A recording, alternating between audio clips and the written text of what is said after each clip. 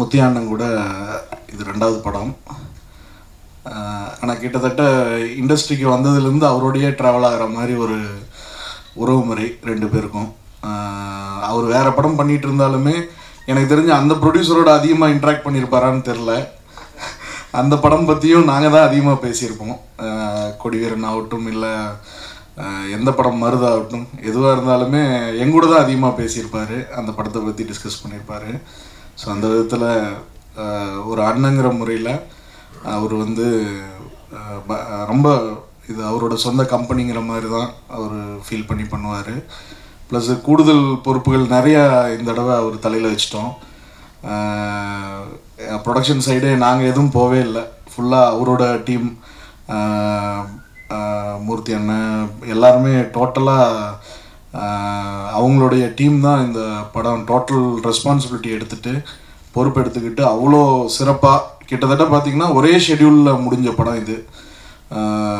அதுக்கு ஒரு அசாத்திய ஒர்க் வேணும். காலையில் 7 மணிக்கு 6:45 ஃபர்ஸ்ட் ஷாட் வச்சு ஈவினிங் 7 மணி வரைக்கும் ஷூட் பண்ணுவாங்க. 6:45 7 வரைக்கும் ஷூட் பண்ணியிருக்காங்க. அது எவ்வளோ கஷ்டங்கிறது டெஃபினட்டாக எனக்கு, ஏன்னா இவ்வளோ படம் பண்ணுறப்ப நம்மளுக்கு உணர முடியும். இவ்வளோ பெரிய ஆக்ஷன் படத்தை வந்து கிட்டத்தட்ட கண்டினியூஸாக ஒர்க் பண்ணி அந்த டோட்டல் டீமும் டயர்டாகாமல் அவங்களையும் ஊக்கப்படுத்தி விரட்ட வேண்டிய இடத்துல விரட்டி அணைக்க வேண்டிய இடத்துல அணைச்சி டோட்டலாக பெரிய ஒர்க்கு அவருக்கு. இந்த படத்தோட ப்ரொடியூசரும் முத்தியானந்த் தான், நான் கிடையாது. ஏன்னா அந்த அளவுக்கான பொறுப்புகள் வந்து அவர் எடுத்துக்கிட்டு இந்த படத்தை பண்ணியிருக்காரு. ஸோ அந்த விஷயத்தில் நான் அவருக்கு ஃபஸ்ட்டு பெரிய தேங்க்ஸ் சொல்லிக்கிறேன். ஏன்னா அவ்வளோ ஆக்குப்பைடாக இருந்துச்சு, நிறைய ப்ராஜெக்ட் போயிட்டு இருந்தங்காட்டி நம்மளால் ஃபுல்லாக ஆரம்பத்துலேயே சொல்லிட்டேன் நான் அண்ணாக்கிட்ட. ஆனால் நீங்கள் தான் ஃபுல்லாக உங்களை நம்பி தான் பண்ணுறோம் அப்படிங்கிறது ரெஸ்பான்சிபிலிட்டி சொல்லிட்டேன். அது அவர் கொடுத்த நம்பிக்கையில் 1% கூட மாறாமல் இந்த டோட்டல் ப்ரொடக்ஷனாக அவ்வளோ அழகாக ஹேண்டில் பண்ணி கொண்டு வந்து சேர்த்தாங்க. அப்புறம் இந்த டோட்டல் ப்ராஜெக்ட் பார்த்திங்கன்னா கிட்டத்தட்ட எல்லாம் அமெரிக்காவில் படித்த குழந்தைகளை எல்லாம் பிடிச்சி ஜல்லிக்கட்டுக்கு ட்ரைனிங் அனுப்பிச்ச மாதிரி ஒரு விஷயம்.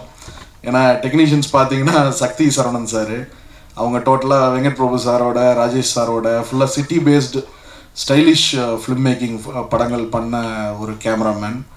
அப்புறம் நிவாஸ் வந்து ஒரு செம ஸ்டைல் இருக்கும். பட் வில்லேஜ், நிவாஸ் சொன்ன மாதிரி வில்லேஜ் வந்து நிவாஸுக்கு புதுசு. ஸோ அவரும் வந்து கிராமிய வாழ்க்கையும் வந்து அவருக்கு பழக்கம் இல்லை. ப்ளஸ் கௌதம் டோட்டலாகவே கான்வென்ட்டில் படித்த ஒரு ஹீரோ. ப்ளஸ் அண்ணன் சொல்கிறப்ப இப்போ வர்றப்போ சொன்னாங்க, மஞ்சிமா ஞானவேல் சார் என்கிட்ட பேசினாருன்னு. வீட்டில் வம்பு இது. ஆக்சுவலாக மஞ்சிமாவை திரும்ப கேட்டது வந்து, சார் கௌதம் மேன ஹீரோயின் சார், கௌதம் மேன ஹீரோயின் சார்னு மறுபடியும் ஆப்ஷனே யோசிக்க விடாமல் முத்தியானந்த் தான் வந்து இந்த படத்துக்கு அண்ணே எப்படின்னா இருக்கும், ஃபுல்லாக சிட்டி படம்னா பரவாயில்ல, எப்படின்னா இருக்கும் அப்படின்னா, இல்லை நீங்கள் சூப்பராக பண்ணிடலாம் சார், அது நம்ம வீட்டு புள்ள மாதிரியே இருக்குது அப்படின்னு சொல்லிட்டு திரும்ப அவர் தான் கேரக்டருக்கு கரெக்டாக இருக்கும்னு சொல்லிட்டு இது பண்ணது.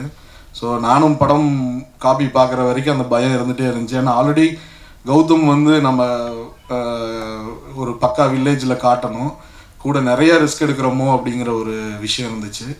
ஸோ அதெல்லாம் இல்லாமல் டோட்டலாக கம்ப்ளீட் சேஞ்ச் பண்ணி காட்டிட்டாரு. ப்ளஸ்ஸு இப்போ ஃபஸ்ட்டு இங்கே மேடையில் இன்றைக்கி ஃபங்க்ஷனுக்கு வர முடியாதவங்களை பற்றி பேசிடுறேன், ஏன்னா விடுபட்டு போயிடும். சக்தி சரவணன் சார் கேமராமேன், மிகப்பெரிய ஒர்க்கு இந்த படத்தில். அவருக்கு புது களம் இது, ஆனால் பின்னி எடுத்திருக்காரு, ரொம்ப ரியலிஸ்டிக்காக சூப்பராக பண்ணியிருக்காரு. ப்ளஸ் இந்த படத்துக்கு இன்னொரு கூடுதல் பலம் வந்து சூரியண்ணன். இன்றைக்கி வந்து அவர் 5 ஸ்டார் ஹோட்டலில் சாப்பிட்ற மாதிரி காஸ்ட்லி ஆகிட்டார். அப்புறம் நான் ஜென்ரலாக ஃப்ரெண்ட்லியாக அப்பப்போ மீட் பண்ணுறப்ப பேசிகிட்டு இருக்கிறப்ப, என்னண்ணே முத்தியாண்ணன் படம் என்னென்ன நான் சொன்னேன், அண்ணன் இந்த மாதிரி இருக்குது, உங்களையெல்லாம் அஃபோர்ட் பண்ண முடியுமான்னு எனக்கு தெரியல, உங்களுடைய காஸ்ட் வந்து என்னால் தர முடியுமான்னு எனக்கு தெரியல அப்படின்னா, அப்போ அவர் அண்ணே எதாக இருந்தாலும் பண்ணிக்கலாண்ணே, வாங்கண்ணே பண்ணுவோம் அப்படின்னு சொல்லிட்டு நம்பிக்கையை கொடுத்து கிட்டத்தட்ட ஹீரோவுடைய முழு கேரக்டர் லென்த்துக்கு அவர் ஃபுல் கேரக்டர் பண்ணி கொடுத்துருக்காரு. அதுக்கு அவருக்கு இந்த நேரத்தில் நான் நன்றி தெரிவிச்சுக்கிறேன். அவரோட இன்புட்டு ரொம்ப முக்கியம். அப்புறம் இன்னொரு முக்கியமான பில்லர் ஆஃப் த ஃபிலிம் வந்து fight master Dilip Subrayan sir. ரொம்ப ஹார்ட் ஒர்க். கிட்டத்தட்ட முத்தையா அண்ணனுக்கு இருக்கிற ரெஸ்பான்சிபிலிட்டி ஹார்ட் ஒர்க்கில் ஒரு 50-60% ஆஃப் ஒர்க் வந்து அவருக்கு ஸ்க்ரீனில் தெரியும். ஏன்னா அவ்வளோ ஹார்ட் ஒர்க் பண்ணியிருக்காரு. அவ்வளோ பிஸி ஷெட்யூலில் இன்றைக்கி டாப் ஃபிலிம்ஸ் எல்லாம் தெலுங்கு படமாகட்டும், அஜித் சாரோட விஸ்வாசம் போயிட்டு இருந்துச்சு பேரலாம், இப்படி இத்தனை படங்களுக்கு நடுவில் இதுக்கு ஒரு மிகப்பெரிய ப்ரையாரிட்டி கொடுத்து இந்த படத்தை வந்து பண்ணி கொடுத்துருக்காரு. அது வெறும் அவருக்கு நாங்கள் கொடுத்த சம்பளம் ரொம்ப ரொம்ப கம்மி. ஆனால் அதையும் தாண்டி இந்த படத்தை வந்து அவரோட சொந்த படமாக நினச்சி அவரோட ஃபுல் எஃபர்ட்டு ஹார்ட் ஒர்க்கு இந்த படத்தில் இருக்குது. ஸோ இந்த நேரத்தில் அவருக்கும் நான் நன்றி தெரிவிச்சுக்கிறேன். ப்ளஸ் ஆர்டிஸ்டாக பார்த்தீங்கன்னா இப்போ ஃபேமிலி எல்லாருமே வெளியிலேருந்து போஸ்டர் பார்த்துட்டு அருவாள் இருக்குது, ரத்தம் இருக்குது, அதெல்லாம் எங்கேயாவது இருக்குது.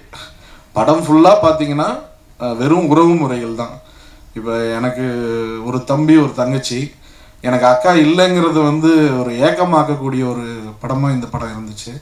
ஏன்னா ஒரு 6 அக்கா அப்புறம் ஒரு தம்பி, அந்த தம்பிக்கு அந்த 6 அக்காவும் அந்த அக்கா வகையில் வந்த மச்சானுங்களும் எந்த அளவுக்கு சப்போர்ட்டிவாக இருக்காங்க, எந்த அளவுக்கு பாசத்தை காட்டுறாங்கங்கிறது தான் இந்த படத்தோட டோட்டல் தீமே. ஸோ அந்த மாதிரி ஒரு ஃபேமிலி அட்மாஸ்ஃபியரை நிறைய ஃபேமிலிஸ் என்னோடய கசின்ஸ் எல்லாமே பார்த்துருக்கோம். ஸோ அதில் எல்லாத்துலேயுமே வந்து ஒரு உறவு முறையில் சிறந்த உறவு முறை வந்து அக்கா தம்பி தான் அப்படிங்கிறது ஒரு ஏக்கம் வரக்கூடிய. அதான் அக்கா இருக்கிறவங்க பாசமாவாங்க, அக்கா இல்லாதவங்க வந்து அக்கா இல்லையேன்னு ஏங்குற அளவுக்கு ஒரு திரைக்கதையை வந்து முத்தையா அண்ணா வடிவமைச்சிருக்காரு. ப்ளஸ் இவங்க அண்ணி அக்கா கேரக்டர் பண்ணவங்க எனக்கு வந்து அது பயங்கர பாசிட்டிவான ஒரு எனர்ஜி அவங்க படத்தில். போஸ் வெங்கடன் ஆகட்டும், அவங்க ரோல் ஆகட்டும், ப்ளஸ் அவங்க பர்ஃபார்மன்ஸ் வந்து அவ்வளோ யதார்த்தமாக சூப்பராக பண்ணியிருக்காங்க. ப்ளஸ் எல்லா கேரக்டர்ஸுமே அண்ணன் ஊர்க்காரராகவே இருப்பார் அவர் எல்லா படத்துலேயும். அப்புறம் வேதராமூர்த்தி அண்ணன் அவர் சொன்ன மாதிரி அந்த டோட்டல் கதையே வந்து அவர் பேஸில் தான் நடக்கும், அவரோட இதில் தான் இருக்கும். ப்ளஸ் அண்ணன் வந்தாவே அது ஒரு பெரிய பாசிட்டிவிட்டின்னு எனக்கு மைண்டில். ஏன்னா என்னுடைய படங்களில் அவரோட ஒர்க் பண்ண எல்லா படங்களுமே பெருசாக பேர் வாங்கி கொடுத்துருக்கு, நல்லா போயிருக்கு எல்லாமே. ப்ளஸ் தலைவர் நல்லா பண்ணியிருக்காரு. அப்புறம் கிட்டத்தட்ட பார்த்திங்கன்னா கௌதம் கார்த்திக் வந்து நம்மளுக்கு ரொம்ப ஒரு ஃபேமிலி மாதிரி, அவ்வளோ ஒரு சின்சியர் ஹார்ட் ஒர்க்கு, எப்போ பார்த்தாலும் ஒரு பாசிட்டிவ் எனர்ஜி. அது என்ன சுச்சுவேஷனாக இருந்தாலும், எவ்வளோ அவர் சோர்ந்து இருந்தாலும், ஷூட்டிங் முடிஞ்சு நான் ஒரே நாள் தான் ஷூட்டிங் போயிருந்தேன்.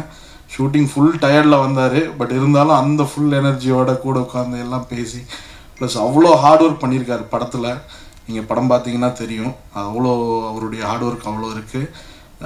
முத்தையா அண்ணன் வந்து கரெக்டாக யூஸ் பண்ணியிருக்காப்புல கௌதமை. இந்த படம் வந்து அவருக்கு கெரியர் வைஸ் ஒரு மிகப்பெரிய டர்னிங் பாயிண்ட்டாக இருக்கும். கண்டிப்பாக மிகப்பெரிய லெவலுக்கு போகக்கூடிய, அதுக்கு தகுதியான ஒரு ஹீரோவாக தன்னை நிலைநிறுத்திக்கிறதுக்கு தேவராட்டம் வந்து கண்டிப்பாக அவருக்கு பயன்படும்னு நான் நினைக்கிறேன். ப்ளஸ் இப்போ இன்னொரு படம் அனௌன்ஸ் பண்ணியிருக்கோம் நர்த்தன் டைரக்ஷனில், எஸ்டிஆர் அண்ட் கௌதம் காம்பினேஷனில். அதுவும் மிக சிறந்த படமாக அவருக்கு கெரியரில் அமையும். ஆஃப்டர் தேவராட்டம் அவருக்கும் பெரிய ப்ளஸ் அமையும்னு நான் நம்புகிறேன். ப்ளஸ் நீங்கள் இந்த குடும்ப உறவு முறைகள் எல்லாத்தையும் இவ்வளோ சிறப்பாக சொல்லியிருக்கிற இந்த படத்தை கண்டிப்பாக நீங்களும் ரசிப்பீங்க, கண்டிப்பாக இது ஆடியன்ஸுக்கு கொண்டு போய் சேர்ப்பீங்கிற நம்பிக்கை எனக்கு இருக்குது. இது வரைக்கும் எல்லா படங்களுக்கும் எல்லா விஷயங்கள்லையும் என்னுடைய நல்லது கெட்டது எல்லாத்துலேயுமே கோஆப்ரேட்டிவாக இருந்து என்னை கைதூக்கி விட்ட ப்ரெஸ் மீடியாவுக்கு இந்த நேரத்தில் நான் நன்றி தெரிவிச்சுக்கிறேன். Plus please support this film. Thank you.